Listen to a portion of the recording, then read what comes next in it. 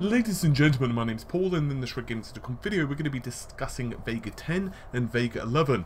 The former is going to be debuting before the end of this year, and Vega 11 is going to be debuting early 2017, at least according to these rumours, and we also have some details regarding the architectural changes between the GCN versions. Now, as usual, these rumours have not been confirmed by AMD, and therefore the validity of these rumours, as you can imagine, is down to your personal tastes. We're going to see the GPU debuting before the end of this year. That's specifically going to be the Pro variants, but it's possible also going to see AMD showing off the gaming versions as well.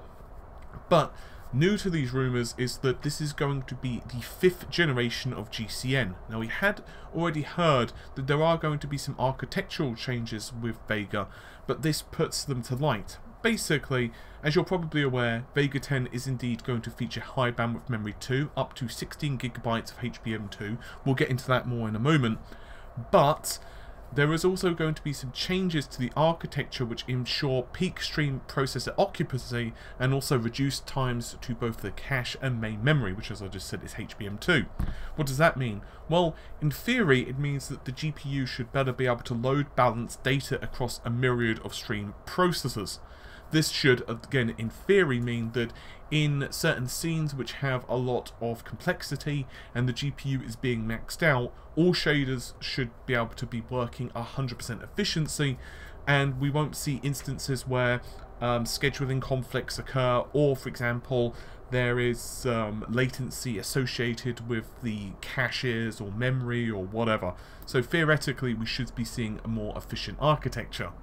Furthermore, yet again, we're going to see improvements to the color compression of the GPU.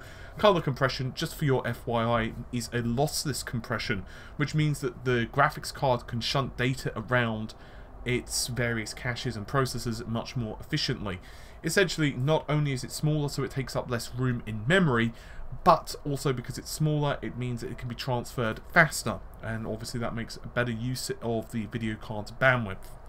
Now, Vega 10 is going to be released in multiple configurations. We've discussed this at length previously, that there is indeed going to be Pro versions of the card as well as Vega 10 Duo, but supposedly the high-end version is going to feature up to 4096 shaders. We've known that through leaks, but this high-end card, the absolute max TDP, is going to be 230 watts, which theoretically means a 6 and an 8-pin power connector, which should be sufficient to run it. Vega 11, though, is a bit different.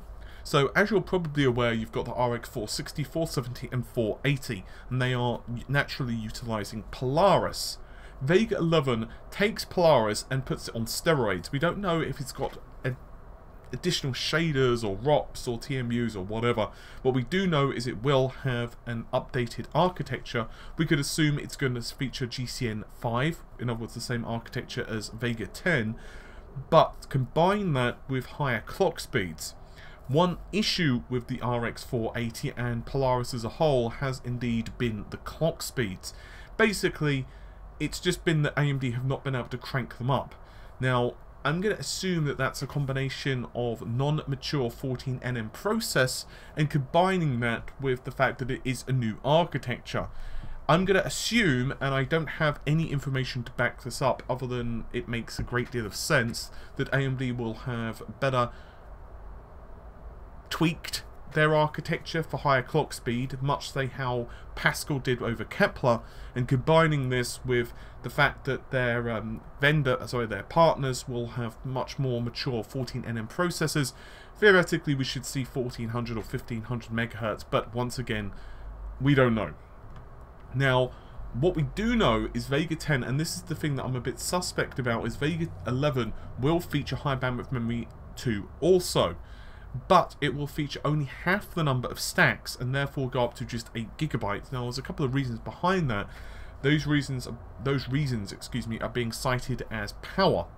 In other words, HBM2 is more power efficient than, let's say, multiple GDDR5 chips. But this will naturally help notebooks for power and performance, and also for the desktop as well. Now, whether that is going to be all down the line we don't know. So for example, it could be, and once again I'm just making an assumption here, a guess, it could be that Vega 11 would be the RX 490 and Vega 10 would be the Radeon Pro or the Radeon Fury or whatever, but I just don't know that. So we're just once again making assumptions on that. There's not been any rumours which confirm that part, only that Vega 11 will indeed, at least some of the parts, be using HBM2. Just to remind you all, there's also going to be a dual Vega part which is supposedly only going to be seeing light for the professional market, and AMD are supposedly hard at work on the graphics card as we speak.